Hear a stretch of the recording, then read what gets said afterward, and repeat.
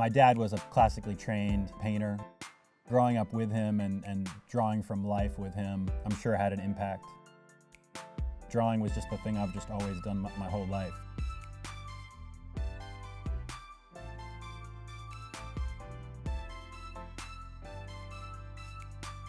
I want to try to find colors that fall between saturated and unsaturated, that have a personality that is subtle or in between one meaning and another meaning, one valence and another valence, one hue and another hue.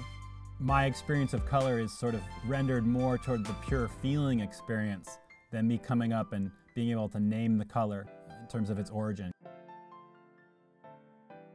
I want to make something that puts me into that kind of state of mind of enthusiasm and real emotional experience. What I'm doing is public art. It's not street art. I'm not a street artist, I know that. I'm more in the mold of a painter or a comic artist. And I don't come from any kind of graffiti tradition where the idea is to be out there public in the world in as wide a scope as possible. I love the idea of things not really adding up in any kind of neat or cozy or comfortable way.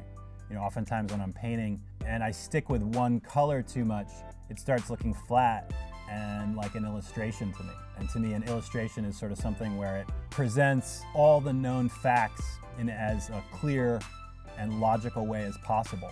And that to me just doesn't sound like a very interesting prospect. You know, I like to look for those moments where I can make a character that doesn't fit into the physical reality that we all agree upon as being real. The thing that I wanted to kind of represent was something that had some sort of power, some kind of story that regarded the families that live in the neighborhood and expressed my pride for San Francisco. I think that there's something really special about an artist creating something that's a complex, inwardly spiraling, self-reflexive conversation with the artist and what they're connected to.